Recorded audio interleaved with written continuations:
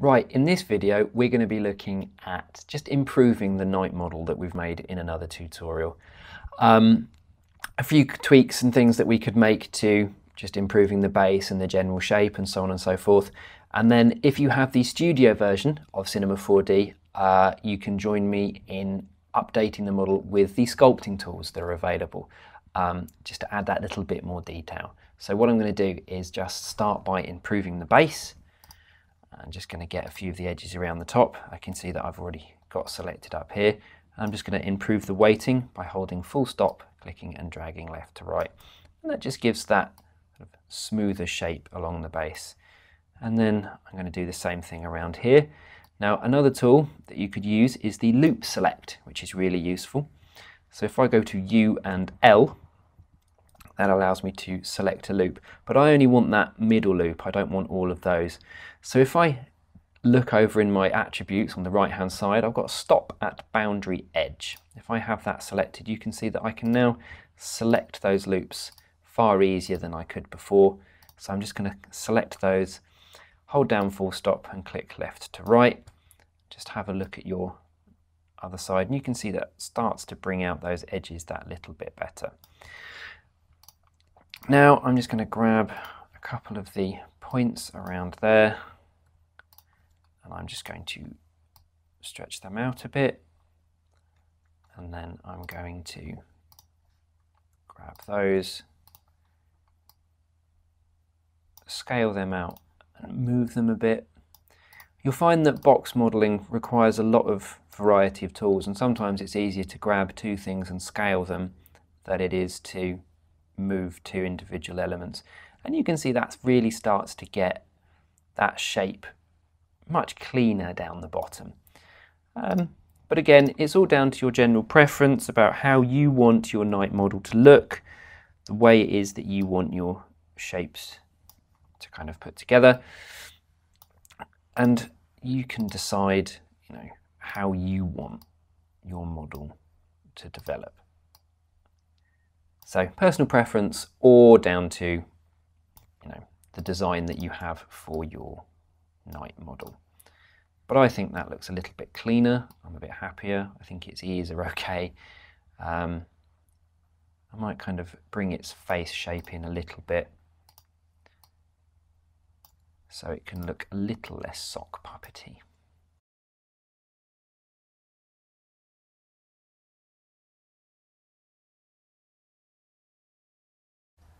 Now just deselecting allows you to kind of have a look and see if there's anything that you would or would not change without the polygons in the way. Okay, I'm relatively happy with that. I think as a sort of base model, it works quite well. Maybe have a quick look from the top-down view to see how I'm doing. Just change my viewport again, see if that is as circular as I want it to be. Maybe I could edit the edges a little bit around here and here, and just top view again, scaling out, and you can see that keeps that nice and round the outside.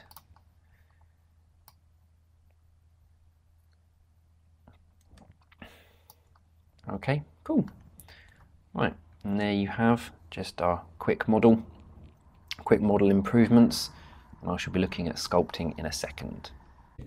Right, in this section of the tutorial we are going to be looking at sculpting in Cinema 4D. Now sculpting is only available in the studio version of Cinema 4D, so if you have that then you'll be able to carry along with this tutorial, and if you have the student version then you should have the studio access pack as well.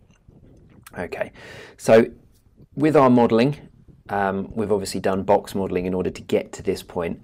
Sculpting is a much more organic type of modelling. It allows a little bit more freedom, a bit more artistic creativity, I guess, without having to sort of like worry where points and polygons are. I find that you really do need to make sure that there is a base mesh that works, it's like we've created here, and then being able to sculpt in Cinema 4D does mean that we don't have to go into any external programs to add the level of detail that we want to get. Before we move on, we need to do a few things to our model. Now that I know I'm happy with the way its base mesh is created, I'm going to make my symmetry object editable. That way I know I have a solid object that works all the way around. So with my symmetry object selected, I'm going to make it editable, and you can see that the symmetry object is now turned into a null, and I've been left with the cube underneath. So I'm just going to move the cube out of the symmetry and into the subdivision surface, and I'm going to delete my symmetry object that I no longer need. Okay, so now if I go to my polygons and then I select my cube, you can see that I now have a polygonal object all the way around. Okay, now it's time to start sculpting. So what I'm going to do is go to my layout, and then I'm going to change it from my standard to sculpt. Okay, and you can see that the layout changes. We now have the sculpt tools down the middle and the sculpt layers tab on the right hand side. We still have access to things like objects, takes, content browser and structure at the top, as well as the attributes manager, layers, materials and coordinates down the bottom. Okay, I'm just going to go to my objects there, make sure my cube is selected, and you can see that some of those sculpt tools now become active. Okay, so the first thing that you're going to want to do is to subdivide your mesh. Now that's just a simple case of pressing subdivide, and you can see that a little tag now appears next to my cube that says that I now have a sculpt expression tag, and my scene shows me the number of polygons that are now in that scene. Now when it comes to sculpting, you're only going to want to add the level of detail that you really need in order to get the detail of your model out. There's no point in pressing subdivide, a few hundred times and watching your polygon count rack up to 300 million, because you will almost definitely crash your machine. Okay, so if I just hover over, you can see that my mesh starts to change, and that round circle there is my brush. If I just zoom in a bit, okay, you can see that if I click and hold now, my mesh starts to change, and just clicking and holding on my mouse will move that. Same as if I switch to my graphics tablet and I click and hold, you can see that I get that sort of starts to sculpt out. But what I don't want to do is have to do two halves of this as we did before. And the sculpt tools have a really good thing with them, which is that if I click on my sculpt tool and then I go to my attributes manager, I have symmetry available. Okay, now here it asks where do you want your symmetry to be, sort of X, Y, or Z, XY plane, the ZY plane, or the XZ plane. Okay, now in this instance, because we've got the Y axis up here and the Z axis going that way, I want the YZ plane, which is across the X. So now if I hover over, you can see that that little white dot represents where the sculpt is going to be on both sides. Okay, you can change the size of this brush. So if I go to settings, you can change the size this way. So if you want a smaller brush, equally you can use the square brackets on your keyboard. Left is smaller, right is bigger. So just by sculpting in some detail, okay, you can change the shape quite easily. Now holding Control on your keyboard will allow the opposite effect. So if you want to push in some detail and sort of turn your night model into a Moomin, you can see that that's one way of doing it.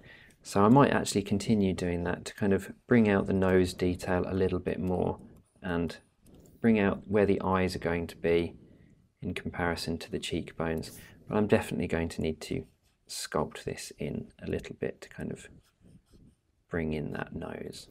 Okay. So that's one of the really good tools that you can use. There's also the grab tool if you wish to move some stuff, and it does literally grab. I'm going to undo that. But as before, if you want the symmetry to work, you need to add the symmetry to each of the tools that you are going to adapt. So maybe if I want those ears just to be that little bit further apart, or perhaps I want them to be a little bit further back or pointier or further forward, okay, then you've got that kind of option to grab and move those about. Okay, so what I'm going to do, I'm going to just spend a little bit of time working into this model, maybe bringing out some detail. Maybe I'll need to subdivide a few more times, okay? But what I'm going to do, I'm going to spend some time sculpting. I shall speed up the video so you don't have to watch me do it. And if I have any sort of tools or tips and tricks and stuff, I'll slow it down again and you can hear what I have to say.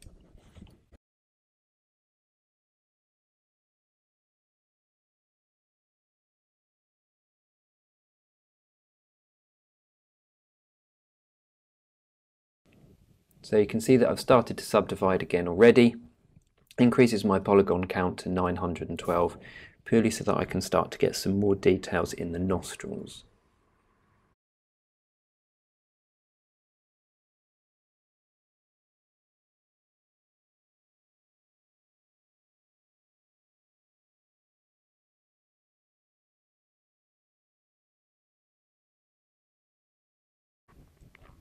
Now you can change the strength and the pressure of your brush, so if you want to be, have a lot of effect in one sort of go, then you can increase that pressure, or you can lower it right down so that it makes very little sort of adjustments to your model, meaning that you've got finer control over the shape that it makes.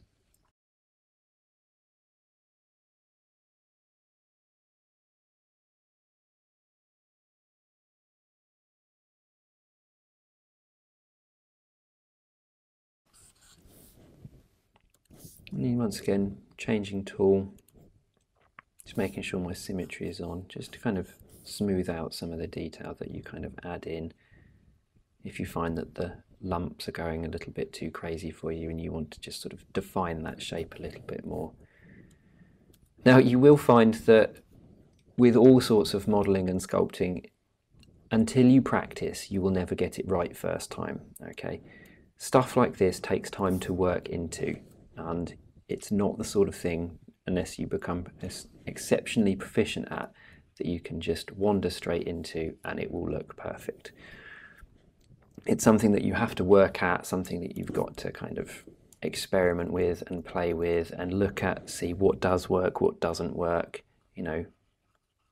where can the details be put in, what do I need to change, does it look right to start with. You block stuff out like I'm doing at the moment with the eye, I'm just sort of trying where I think that the eye is going to work.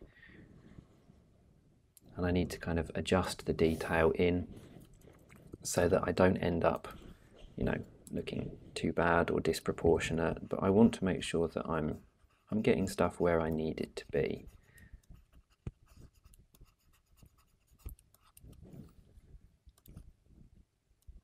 So subdivide again, you can see I now have 14,000 polygons. To give you an idea of what that's starting to look like, if I change my settings to ground shading lines, you can see the number of polygons that now creates. And the adjustments that, you can see the movements in those polygons as I add to this.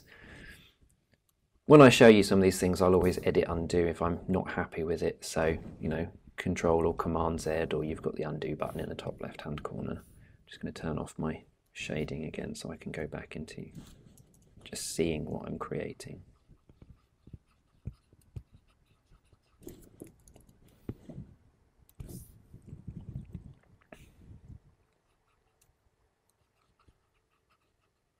So you can see that the more polygons I add, the slower the machine starts to get. 58,000 polygons, and it lags a little bit when it's trying to figure out what it is I'm doing. So maybe I might need to decrease the number of polygons, and you can do that just by pressing decrease.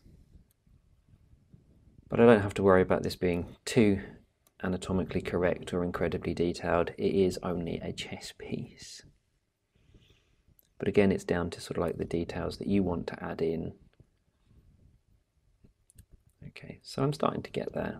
But I might just smooth that out a little bit. And I might decrease my polygon count so that I'm not quite so laggy.